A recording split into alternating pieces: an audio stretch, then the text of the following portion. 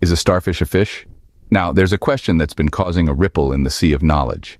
You see, we often find ourselves tangled in the seaweed of common misconceptions about starfish and fish. It's easy to get swept away by the current of confusion.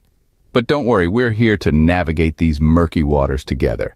So hold onto your seats as we dive deep into the ocean to unravel this mystery. First, we need to understand what a starfish is.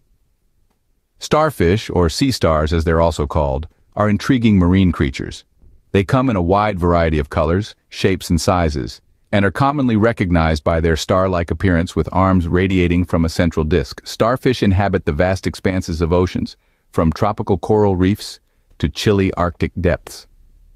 One of the most fascinating features of starfish is their ability to regenerate limbs. Yes, they can grow back arms that have been lost to predators or damage, a testament to their remarkable resilience.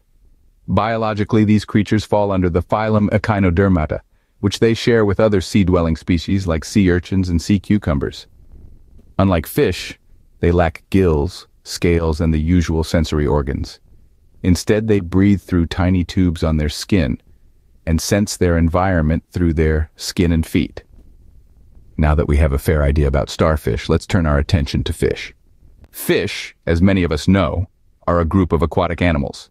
They are a diverse lot, teeming in every aquatic habitat from the deepest parts of the ocean to the highest mountain streams. But what makes a fish a fish? Well, fish are characterized by several distinct features. For starters, they breathe through gills, organs that allow them to extract oxygen from water. They also sport fins, those flexible appendages that help them navigate their watery worlds with ease. And let's not forget scales, those tiny protective plates that give fish their characteristic shimmer. Fish are classified under the phylum Chordata, a grouping that also includes us humans. But within this family tree, they belong to their own unique subphylum, aptly named fish. From the smallest guppy to the largest whale shark, fish are a fascinating and incredibly diverse group. So, we have a clear picture of what a fish is. But is a starfish a fish? Now it's time to answer our initial question. Are starfish really fish? Let's delve into the biology of these two creatures to find out. We'll start with their physical structures. Starfish, or sea stars as they are also known, have a hard, calcified skin, which is quite different from the slimy scales that cover most fish. They also lack the gills, fins, and tail that are characteristic of fish. Instead, starfish have hundreds of tiny tube-like feet they use for movement. Moving on to classification, fish fall under the category of vertebrates, which means they have a backbone. Starfish, on the other hand, belong to the echinoderms, a group of marine animals that are invertebrates. This is a major difference as it separates fish and starfish into entirely different kingdoms in the biological classification system. Lastly, let's consider their abilities. Fish are known for their ability to swim, using their fins and tail for propulsion. Starfish, however, can't swim.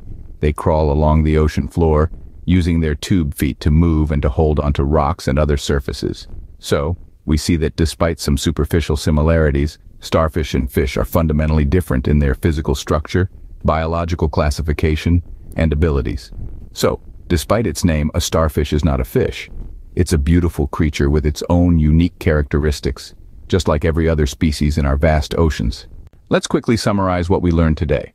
We've delved into the nature of the starfish, a creature that, despite its name, is not a fish at all. We've contrasted this with true fish, exploring their distinct characteristics. We've unraveled the mystery of the starfish's misleading name, revealing its place in the Echinodermata phylum, a world away from our fin-bearing friends. Next time you look at a starfish, remember, it's not a fish, but a fascinating creature from the phylum Echinodermata. Until next time, continue to explore and learn about our amazing world.